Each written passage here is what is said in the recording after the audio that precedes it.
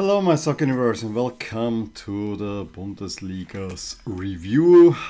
This time we have something very special. For the first time I'm not doubling up any team. Every team is only featured once here because I added Casino Salzburg to stand in as an Austria not Austria Salzburg for Red Bull Salzburg. So very excited about that. The only thing that bothers me now is the Bremen shirt up here because Bremen currently is not in the Bundesliga. But news update, there is relief coming. There will be more jerseys that will make my Austria-Germany background a whole lot more flexible, and I'm very excited about that, but more on that later this week. Also, later this week you'll get my first installment for the German Bundesliga jersey review, which will be now for the next 2 weeks. You'll get 2 each week. Everything already done and shipped by the time that you are watching this. So I'm very excited about that one as well. So a whole lot of stuff happening there. Also a very interesting weekend, I gotta say, in both leagues. The Austrian league, was a lot of draws and a not so happy result for me, although the performance overall was not that bad. And in Germany we had a true statement of power by Bayern Munich, and hence I'm wearing Bayern Munich in a round that, especially on Saturday, it seemed like we might get something really interesting. Could turn out to be an interesting season. I think after Sunday, I think few will doubt that Bayern will repeat as champions. They look like a true powerhouse team, even in Europe. I think the Nagelsmann method is getting there.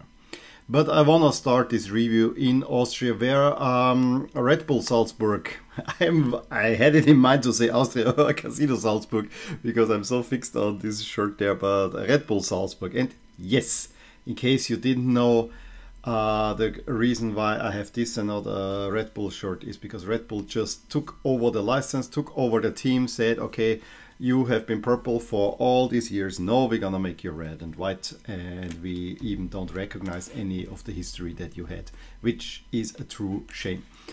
They dropped points for the first time this season at Altach. I think they had a lead. Altach could equalize, so pretty special there. Rapid also cannot get a win. Austria Wien also cannot get a win.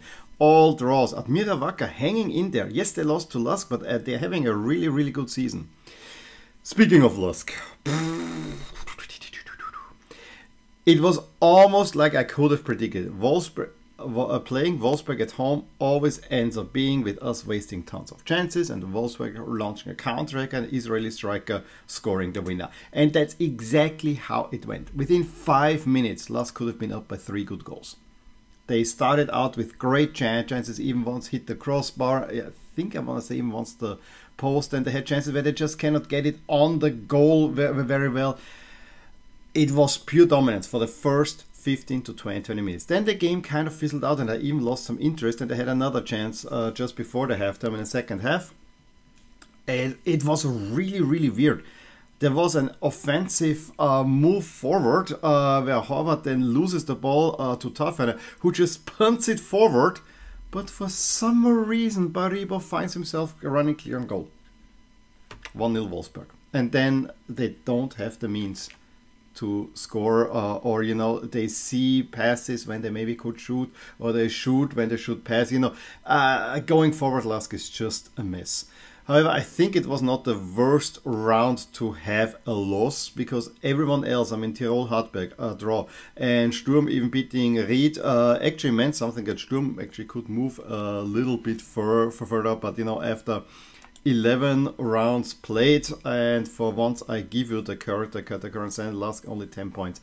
You're very much behind the pace, and making the playoff is anything but guaranteed. And I said it's a 3-tiered league. Salzburg top tier, Sturm Graz behind, and then the rest. With a win, Wolfsburg with a win went from 7th to 3rd. I mean, it tells you everything that's happening there. But let's move forward to, because everything else you will get in my StatsCast. Let's move forward to what happened in Germany, where for me the shocker in a way was Hoffenheim beating Köln 5-0. I only saw the result, but I watched a little bit of the especially second half the conference, which were all the 3:30 games. Dortmund Mainz. I mean, the first half was only 1-0 Dortmund. It should have been way more. Beautiful, wonderful strike by Reus in the third minute. That should have been many more goals. Then Mainz is actually could make it a rather even, but then for most of the second half, what swung the game definitely into Dortmund's favor was a penalty call where, yeah, this was a so-and-so. The defender, I think it was Bell. No, it was not Bell. Someone else.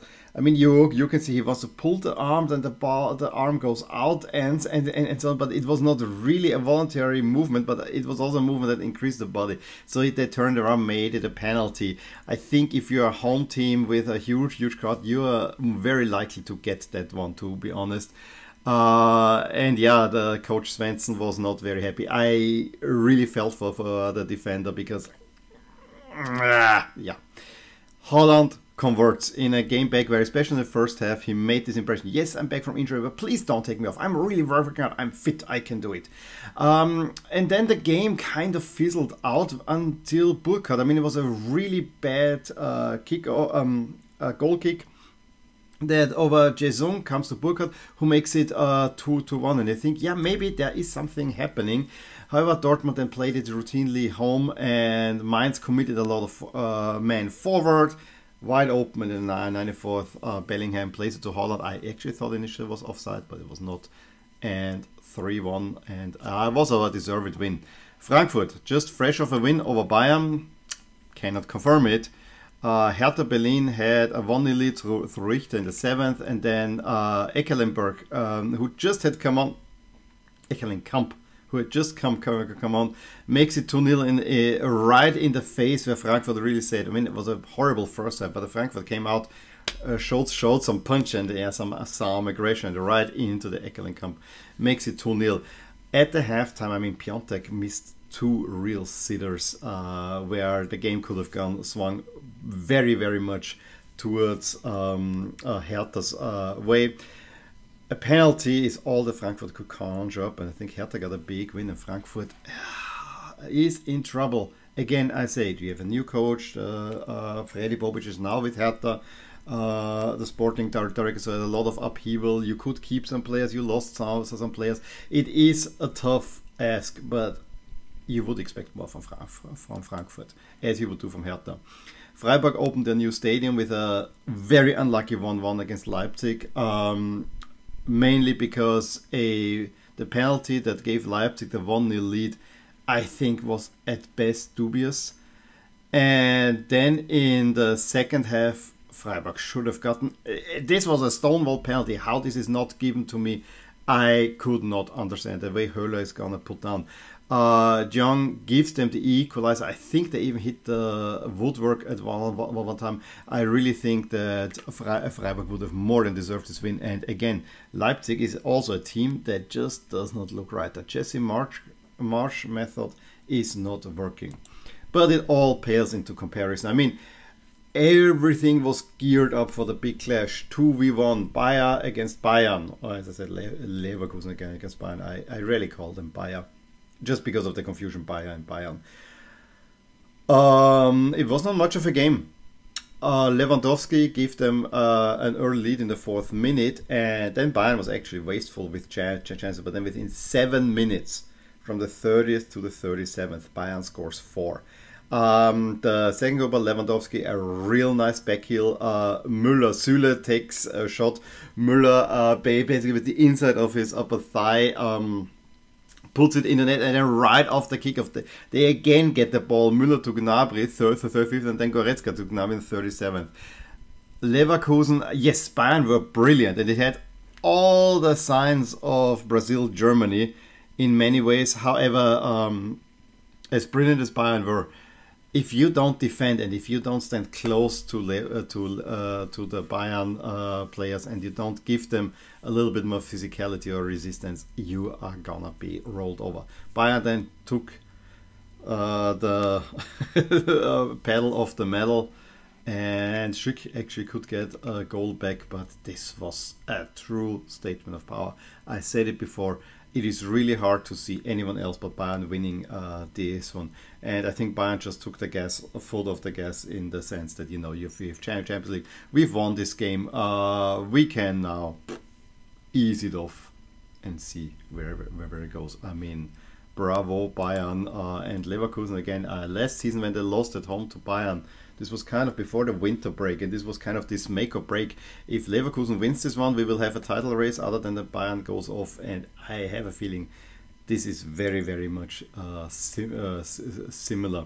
The interesting part is that it was such a domination that Bayern is anyway so much ahead of the league. I want to say that Bayern actually is only the team with the fourth biggest change in the expected standings in terms of absolute points gained through this win. Hertha actually had a big one, but at this very moment, Bayern 92% champions, and I think it's only going to get worse.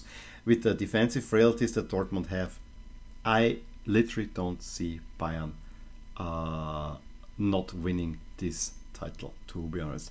The other interesting part is that next week, you know, the two teams that lost big were Köln and Leverkusen against Hoffenheim and Bayern. Bayern play Hoffenheim at home, and Köln in the you want to say Cologne derby, Rhine derby. Köln Leverkusen is also playing, so doesn't look very fun. That was it from me for this week's Bundesliga action. As I said, show of force, absolutely show of force from Bayern Munich. That's the big takeaway from this one. In any case, let me know what you thought about what's happening in these two leagues, whether you saw anything, at, drop a line below, give me a thumbs up if you enjoyed this video, subscribe to my channel if you want to see more videos like these, and I will talk to you soon. Bye. Hey there, I really hope you enjoyed this video, and if you did, here are some videos and playlists that you might actually enjoy too. Also, please consider subscribing to my channel and also hit the little bell icon so that you get notified whenever something happens in my soccer universe. And with that, have a wonderful day.